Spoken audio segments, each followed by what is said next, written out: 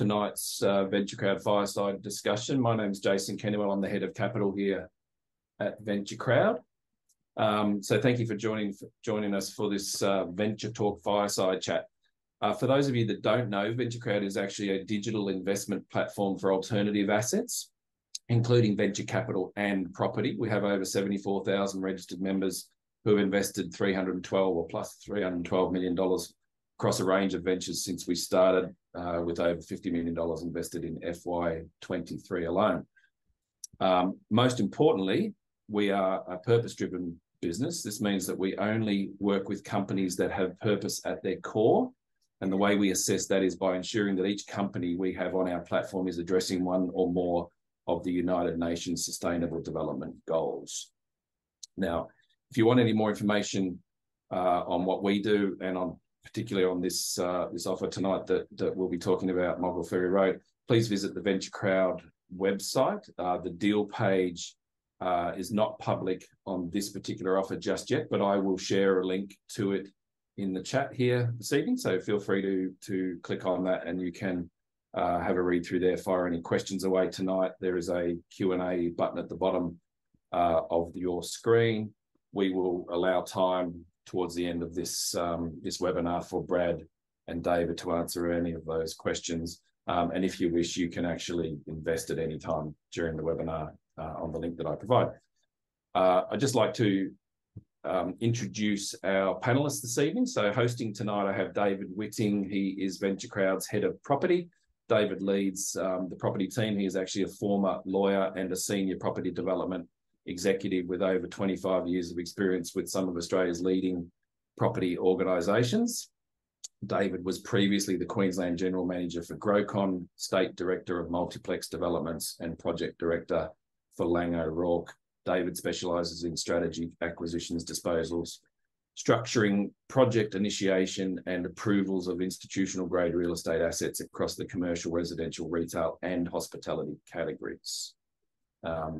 Tough gig to follow there, Brad, but we got Brad Beh is VentureCrowd's Senior Development Manager, boasting over 29 years of experience in property development and has specialised in infill land subdivisions, townhouse and apartment projects in Brisbane over the past 20 years.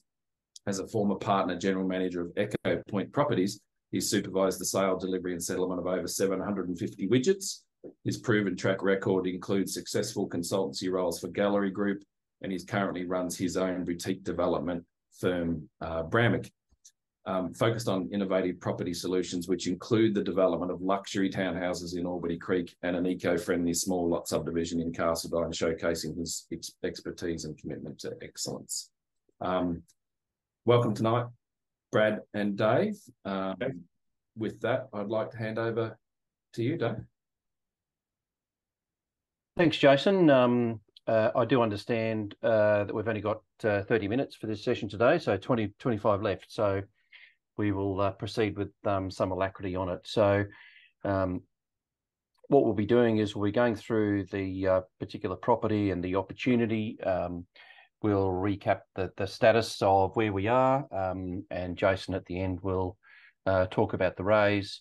Of course, anybody who wants to invest can do so at any time, including during this webinar. So this is a very limited opportunity. It's not like our usual equity raises, which might take several months and several $1 million. This is quite a short, sharp one, and we'll give the reasons for that and what we're aiming to do. But in the interim, I think we'll talk about some of the rationale and the reasons about why we have put our foot on this opportunity. So a little bit about the NDIS property sector and the opportunities in this space. There's a specialist disability accommodation market insights report by a group called Summer Foundation, and it found the existing supply of SDA needed to grow by 60% to house 28,000 people that the NDIS expects to fund. As everybody knows, just from the news, the requirements of the NDIS are kind of growing exponentially. For those who don't know, the NDIS, excuse me, funds what we call SDA, Specialist Disability Accommodation. It does so in a number of different categories. And so effectively it's a government-backed but individual-led opportunity. So what that means is that no longer does government try and fit people into squares into round holes, but the people themselves have the ability to choose their accommodation, and as long as it meets the particular quite exacting requirements of the SDA accommodation, then the rebate is effectively given. So the report that I talked about before indicated another 33,200 people with very high support needs will require SDA accommodation on top of the 17,500 already in this form of housing. So only 1/3 of the market has been catered for in just the very high support category. So there are a number of other categories. Unfortunately, of course, of the 33,200 people, some 6,200 people are under 64 residing in aged care. And there are 6,000 young Australians who are living in aged care facilities due to a lack of housing options. And of course, the very famous Young Care was a specific organisation formed to cater for that particular need. And again, once again, unfortunately, that number of young Australians who need to be housed in these kind of facilities are increasing by about 50 a week. So SIL, supported independent living homes, require no special design, but are serviced by a supported independent living provider. And those might include respite care accommodation, young care, aged care, and things like that. NDIS spending is going to be increasing by about $700 million a year when the scheme's fully implemented, with the SDA accounting for the majority of it. The shift from the kind of previous grants-based funding, which I talked about, to a market-based system, where individuals have control over their own funding, will create a $5 billion disability housing market over the next 5 years. So as you can see, the demand for the product is quite incredible. There's been very little new build stock. There is very little refurbished stock going on. Most of the accommodation that you will see in this sector are individual houses, and when you're doing that, of course, it's very hard to kind of meet that demand. The SDA accommodation provided is provided within the categories of improved livability, fully accessible, high physical support, robust and high physical and robust support. There are different levels of build, and with the high physical support and robust, often there needs to be a very small apartment for carers built within the system as well. So look, we were presented this opportunity by another group. We will take the benefit of the option over the land, which sits there for 18 months. Effectively, we'll get the look to get the approval, and we'll talk a little bit about the information that we've got in relation to that approval to date, and then we will look to on-sell the opportunity. So let's talk potentially about interest in the sector by investors. So Cause, in a paper entitled Specialist Disability Accommodation, an Emerging Asset Class for Investors, as far back as September 2020, forecast the emerging asset class as consisting of returns that are significantly higher than those of traditional residential housing market, which is, of course, what makes it attractive, and also, of course, the fact that it is federal government backed. It's a unique investment opportunity, but will require a multiplicity of strategies to resolve the undersupply. So perhaps what we might do is to talk about this specific opportunity. So I'm going to bring Brad in at this point to work with me to give you the picture on effectively how we came about the opportunity and formulated what we're going to the market for. So Brad, we might get you in now to talk about the opportunity with Moggill Ferry Road, how it came about, what we're doing, perhaps some of the consultants that we're working with who are giving us professional advice on this, the history of the development approvals on the site, Sure. which give us confidence in terms of how we're proceeding. Look, absolutely, Dave. Look, I guess Moggill Ferry Road came about. We were searching for affordable housing options, which is obviously a big buzzword in the industry right now, but also NDIS and SDA. So we stumbled across the opportunity through a connection and discovered quickly that there was an existing approval for some 205 odd apartments and townhouses on the site. And whilst it wouldn't stack up as a traditional property development in that location, and was probably the reason why it didn't get off the ground in the first place. The more we started looking at the opportunities in the SDA and NDIS space, we realised that with that sort of capacity, there was a potential in that location to put a development together. From there, just talking to some more connections, we discovered an operator who instantly flagged an interest in the project. And we started sort of pulling together a consultant team from there. And the leading one is TBS Architects, who are very experienced in the apartment space, as well as the NDIS and SDA space to design around those projects. So as part of that, we've sort of been putting a scheme together for some 216 apartments across 6 buildings, with the potential for some mixed-use commercial and retail beneath several of the buildings.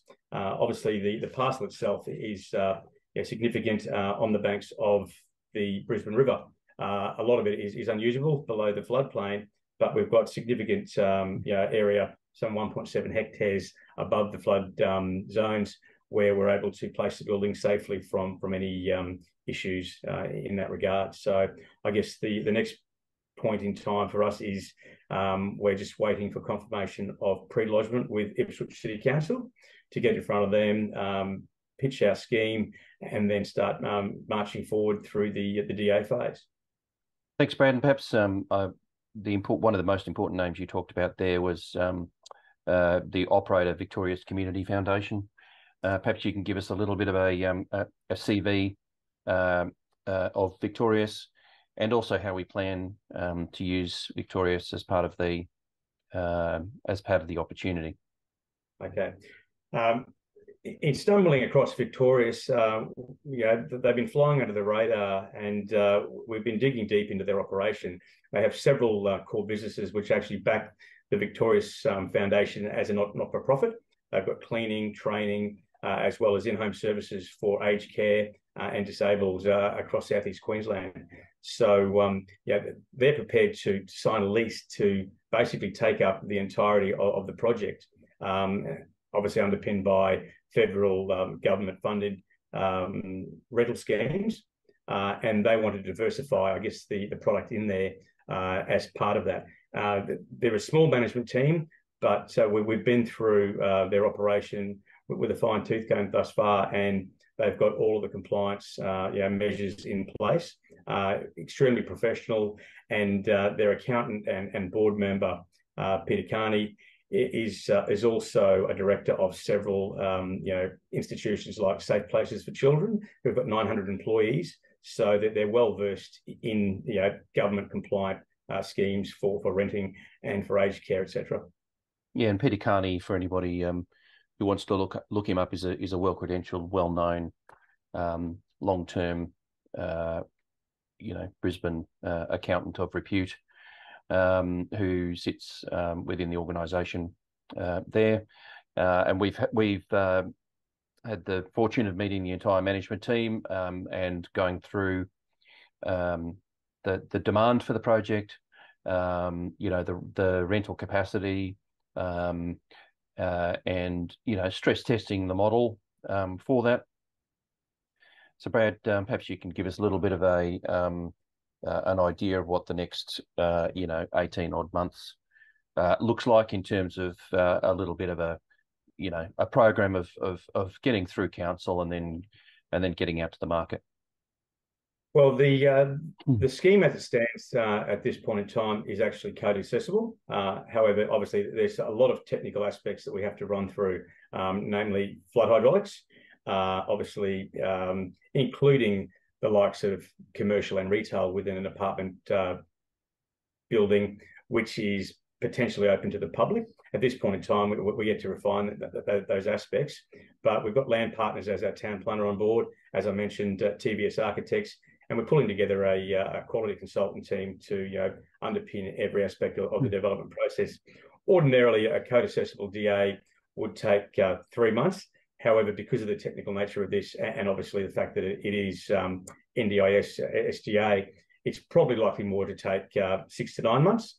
And thus, we've sort of allowed 12 months for that program to run its course. So obviously, as discussed earlier, the most important milestone for us to broach right now, or reach right now, is the pre-lodgement meeting with Ipswich Council, hopefully in a fortnight's time.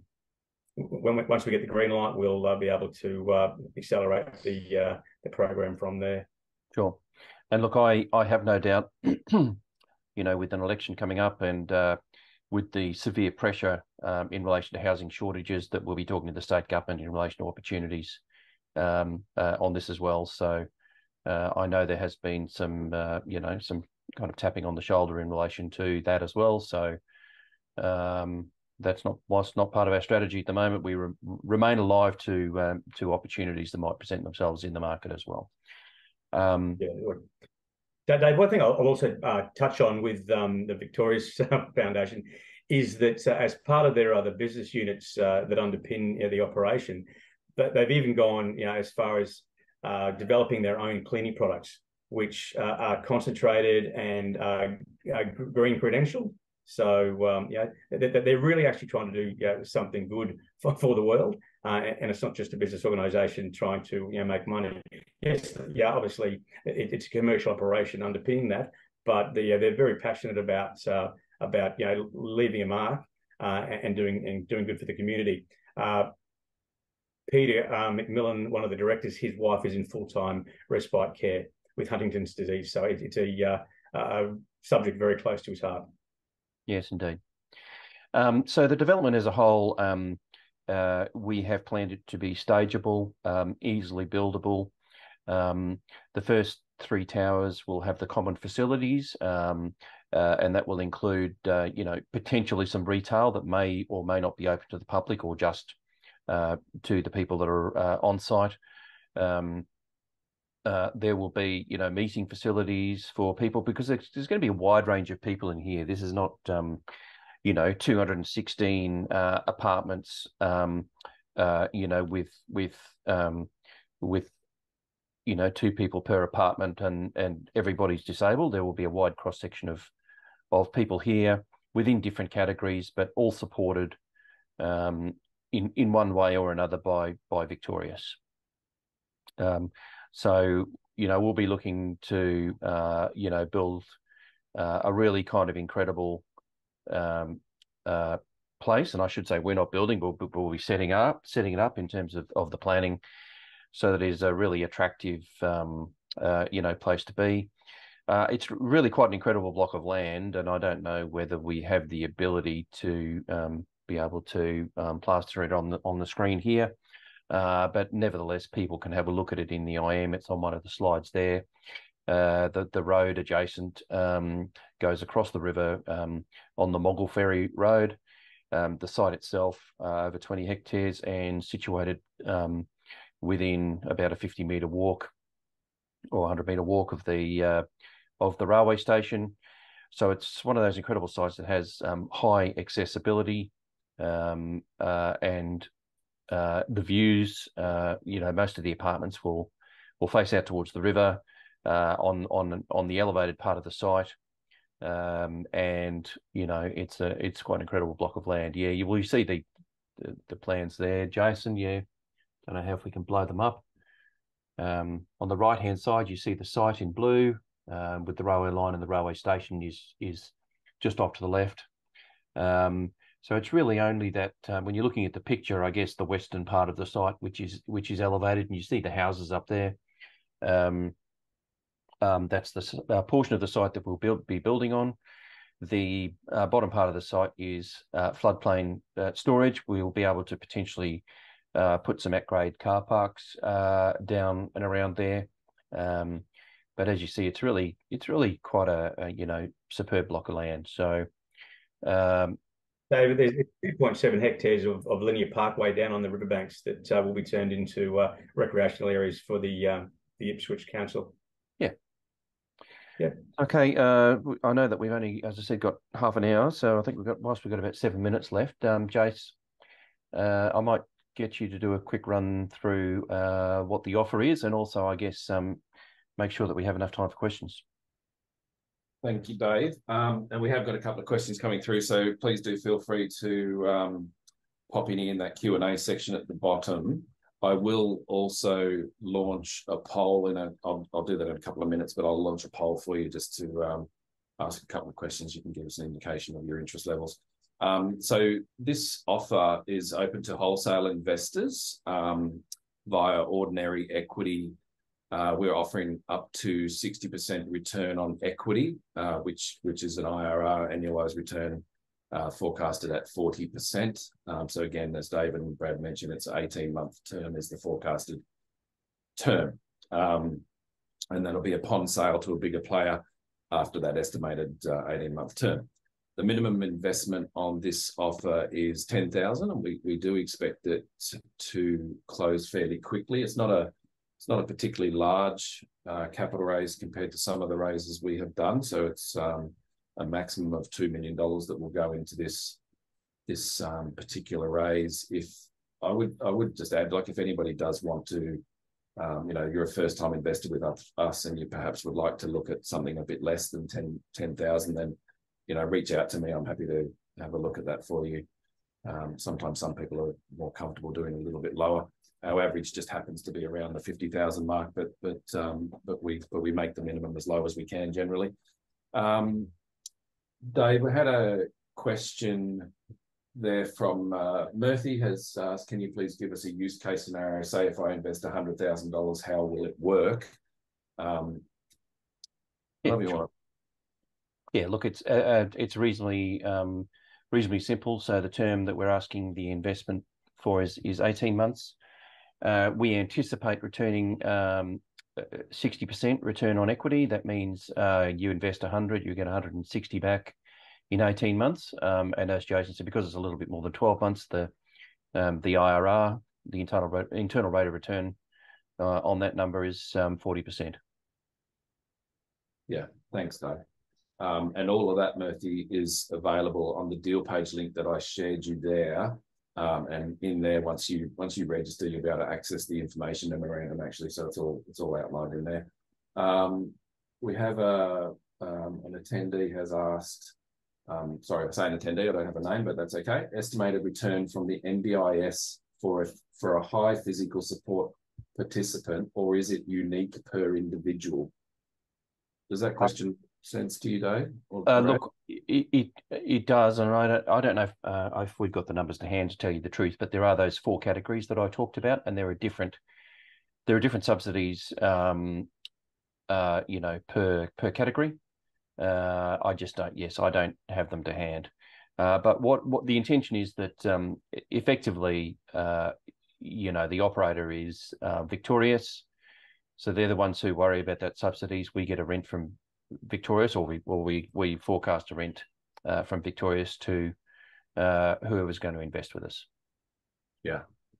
Thanks, Dave. Yeah, and I'll jump in there for quickly. In our recent meetings with VCF, we've been discussing exactly how that works and the metrics of the rent, etc. And their ideal scenario and how they operate in other developments is to register every apartment as full SDA. And therefore, they're getting maximum rents on the yield back, because that they then choose, where to put the users in the development, and it's everything's registered, but they're not, as you said, not all usable in the same category. So the rents are as peak as they can. They've also done their figures on only it's 20% of SDA, and their break even figures are looking at 80% of the 216 apartments available. So and their modelling is only at 60% of occupancy. So they're being very conservative in how they project the income stream for the buyer that we eventually get the DA for. And look, as we said, we have built it as stageable as well. So it's not like we're going to build 216 and then say, okay, go and start to lease it from day one. We'll be building potentially 3 of the 6 towers first up, and then as the demand grows, those other towers can be delivered. And once again, just as a reminder, we won't be taking the construction risk on it, but that gives the let's call it the buyer of the land at the uplifted price, some shock absorbers, and in terms of being able to meet the demand and build for the demand when it's needed. Yeah, and I guess also further to that, their current book has some 2,500 NDIS customers looking for accommodation. So obviously this represents less than 10% of that need, and they're saying to us, can you do more of these elsewhere? And we said, yeah, okay, that's fine. Well, let's get through this process and smooth it all out and go from there. But I think that sort of gives weight. They said that every time they advertise for new accommodation, their workbook or accommodation workbook increases by some 500 people. Yeah, wow. Yeah, there's definitely demand, isn't there? Yeah. I have had 3 people ask the same question. Is the offer available for self-managed super funds? That's a fairly easy question. Is we do get a lot of self-managed super funds invested. You will just need to check your trust deed and your investment strategy that it allows you to invest in this structure. We're not able to give you personal advice. We're only licensed to give general advice. But if you wanted to check with your accountant, perhaps, or if you have a look at your own investment strategy, you'll probably be able to just confirm that you're able to invest in these kind of structures. You can also always change those, given that it's self-managed super fund, you can talk to your accountant about changing the structure about what you can and can't invest in. We're getting close to time, but Ishvariel has asked, will we get back our investment in 18 months? Hopefully, yeah. There's some risk to every single investment you go into, Ishvariel. I think it's probably good to have a good read of the IM. Hopefully Dave and Brad have given you an example of the timelines that we're looking to go to. There are definitely risks to that. There is no guarantee that this will be done in 18 months. And, I think the risks are outlined in the IM as well. So let's be really honest. Yeah. Look, hopefully what we've done compared to, let's call it a traditional property development, is that we've taken construction risk out of our part of the transaction. We'll leave that to the next party. So what we're trying to do is to effectively get rid of the approvals risk, and then the remaining risk is being able to find the right party to buy. Yeah, so you've managed this with Victorious, haven't you, a lot? Yeah, well, Victorious is the manager. So if you can think about it as Victorious is the lessee. So we come along with a basically an approval and a tenant that is going to pay a rent. So it's very much like a commercial building with a pre-commitment. So you might, as I did for 400 Queen Street, the BHP building that some people would know in Queen Street, 480 Queen Street. We got BHP as the anchor tenant, and then as Grocon, we went out to Dexus. Dexus, there was a bit actually left to lease in that building, but Dexus said, "Yep, we'll fund that through, and we'll own that. We'll own that in the end." So the only difference between that transaction and this is Grocon sat in as the developer. It's not our current intention to sit in as the developer. If the investor decided they wanted a developer in there, we might do that. But in any event, even if that happened, we would be transacting the land and returning that part of the investment as our core strategy anyway. So we wouldn't be tying that investment up in a subsequent build.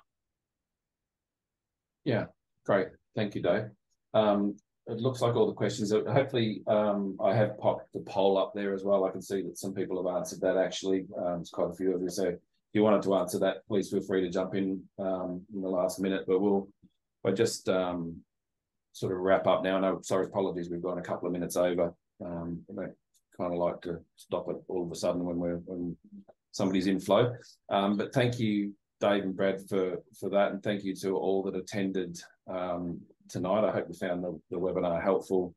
As I mentioned earlier, and I shared a link in the chat here, we will also provide an email. We'll reach out to you over the next couple of days, and we will provide you a link to the deal page that does have the information memorandum on there as well. And then we're available, my team of capital managers who are licensed to give general advice and talk directly to you about this offer and answer any questions that you may have as well. So we're happy to do that. As I mentioned earlier, the target is $2 million. We haven't listed this publicly yet, so we're literally just going out privately and having the webinar tonight. So this is early, but I don't really expect it to stay around too long.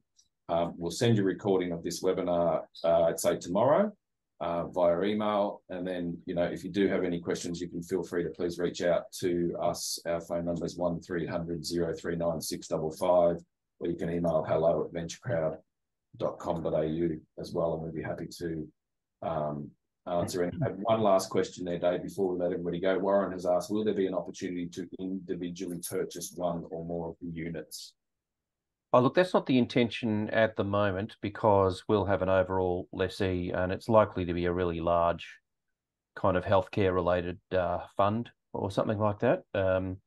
So it's probably unlikely, unless we decided to, raise our own fund to own it, which I is not part of the current strategy. So I'd suggest if somebody, is looking at ownership of product, I mean, we have a number of other things on our website, like Carrara, in which that kind of thing is possible. Yeah, currently at Warren, we have a really nice project at Albany Creek, actually, which is the first stage is currently complete and about to be registered, so they're kind of ready to go. They're quite nice townhouses, so reach out to us if you want to learn more about those as well. And our investors do get a slight preference in relation to acquiring product that we're developing for sale. Yeah. Thank you again, guys. Sorry we've run over 4 minutes. Warren, we'll reach out. Thank you. I just got a question back, but yeah, we'll reach out. I'll pass those details on to Barbara, who actually I can see is on the webinar here tonight, so she'll be happy to help you. Thank you very much, everybody. Enjoy the rest of your night. Thank you all. Thanks, Dave. See you soon. Bye.